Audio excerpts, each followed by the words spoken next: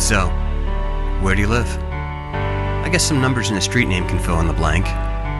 But with the average American house being 34 years old, we rarely know the backstory of our own homes. Take me, for instance. When I was moving into my Palisades home last year, I caught a strong sense that it was a blessed house. Little did I know that the building was originally not a house at all, but one of hundreds of churches drawn up more than a century ago by a famous architectural family. My name is Alex Knott, and this is a short history of my Washington, D.C. home.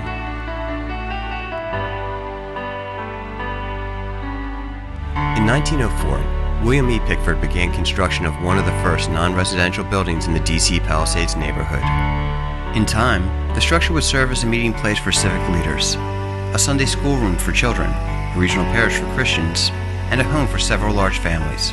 The local home builder placed the church on a hilltop overlooking the Potomac River, complete with a 60-foot steeple stretching into the D.C. sky.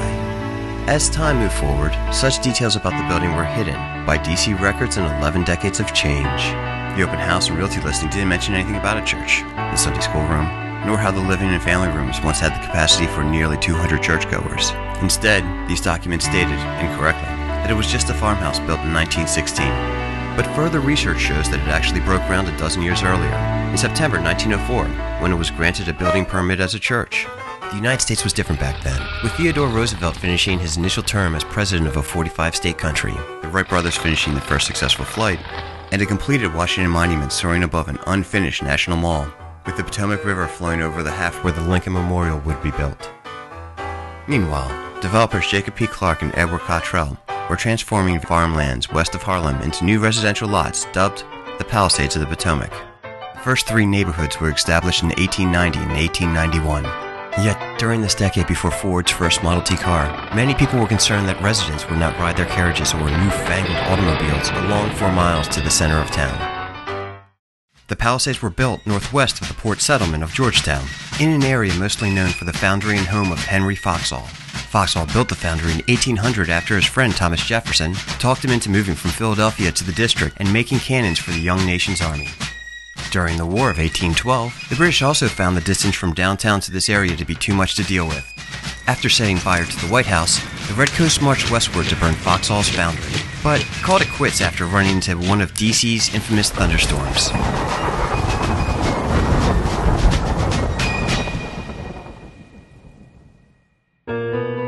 Tracing things back through publications of the day, a 1903 map shows no structure for my house appearing near the lanes of Albany Street and Cotterell Place. But a 1907 rendering shows a church on the northwest corner of Conduit Road in W, and its footprint closely resembles the building here today.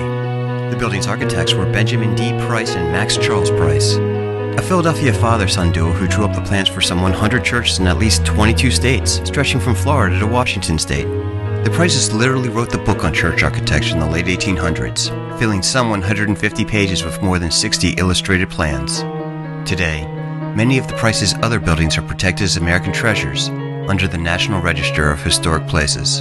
Locally, you can also see the Prices' work in Alexandria, Virginia, on landmarks like the Town Hall building and the Clock Tower for City Hall. As for the construction, records show that Northwest ME church trustees paid an estimated $3,000 to Pickford, who wasn't known for building churches, but rather dozens of homes in Georgetown, Logan Circle, and other D.C. neighborhoods. While there are no known pictures of the completed church, it would have looked similar to these buildings, which appear to use variations on the Price's architectural design seen here for Plan 54, a popular model during the turn of the century. It also bears a striking resemblance to this 1905 construction photo of the church in the Sunday Star. The Price's Plan 54 also matches the original dimensions of the house in D.C. records. Our current front porch was used by the congregation to enter the building.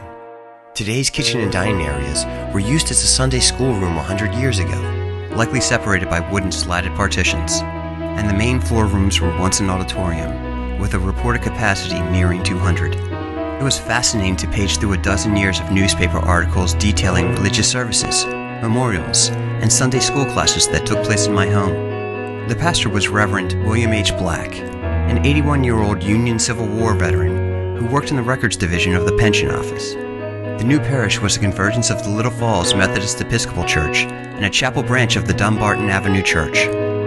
Also hidden by most city records was my home's place in local politics. In 1906, Charles A. Baker and other civic leaders formed the West Washington Citizens Association. Members held their monthly meetings at the Northwest Methodist Episcopal Church, where they pushed for streetlights on Conduit Road, municipal control of their streets, a local firehouse, and even advocated D.C. receiving electoral votes in future presidential elections. Baker and some other association members later took up such causes in 1916, when they created an offshoot called the Conduit Road Citizens Association. The nonprofit became the MacArthur Boulevard Citizens Association in the 40s, and since 1950, the Palisades Citizens Association. Events at the church began to dissipate following Reverend Black's death in 1909. The building was auctioned off in 1916, beginning its transition from a D.C. house of worship to a Palisades family home. Newspapers don't list the winning bid, but 1917 tax records reveal that the owners were people who frequented the building. Charles Baker and his wife Emma, who also owned other properties on the block. With all this history, I contacted the D.C. government to help correct the record, but they said they would not change the building's listed 1916 construction date.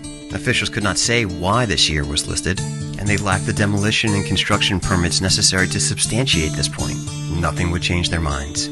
Even though their listing contradicted newspaper reports describing events at the church, along with maps continuing to list the building as a church on various updates from 1907 to 1919, and photographic evidence of the building's nearly identical appearance. Even the 1916 auction notice makes no reference of any construction or demolition, and instead just states that the building was previously occupied as a church. But after months of phone calls and emails with the city, I concluded that history is sometimes a matter of interpretation. On the night of Monday, July 31st, 1922, an electrical short circuit sparked a fire in the home. Engine 5 scrambled from the middle of Georgetown to battle the blaze. But as the West Washington Citizens Association warned, the distance was too far, leading to some damage of the former church and an injured firefighter. Our Lady of Victory suffered a similar fate a few months later. Finally, the Engine 24 firehouse advocated by West Washington citizens was built in 1924, with the recent church fire being used as justification. As the house's burnt frame was reinforced and renovated over the years, the Palisades went through some building of their own, adding more than 500 homes in and around the three areas that Clark and Cottrell initially sketched out. Meanwhile, the area continued to change. The C&O Canal closed in 1924 and became a national park. The old Cabin John trolley that made local stops in the neighborhood closed down, followed by the Georgetown branch of the B&O Railroad. Though there are still a few signs of the old commuter lines, most of their rails were uprooted. The B&O's path was paved over as part of the Rails to Trails project. And today, it clamors with runners, skaters, and cyclists as the Crescent Trail. 3 months after Pearl Harbor, on March 5, 1942, President Franklin D. Roosevelt signed a law renaming Conduit Road as MacArthur Boulevard for General Douglas MacArthur, who was leading the Allied forces in the Southwest Pacific. Over the years, Frankfurt Street became Edmunds Place, Emporia Street became Dana Place, Detroit Street became Cushing Place, Albany Street became Ashby Street, Cotterell Place became Potomac Avenue, and New Cut Road became Reservoir Road. So I guess when you look beyond the simple house number and street name, that's where I live. What's the story behind your home? In making this film, I talked to several former kids from large families who grew up in our house. They still come back to see their childhood home and share tales of missing staircases, dirt floor basements, and being huddled around air conditioners during hot DC summers. I still feel like the church that became my home never lost its blessed vibe. It's found its place in the Palisades, those old Potomac farmlands that became a bustling neighborhood, with an evolving history growing richer with character. Every Sunday, the Palisades has an extensive farmers market, and every year, it holds a large 4th of July parade that makes it feel like its own small town, like the suburb that was said to be too far from the city, but somehow is still nestled within the nation's capital.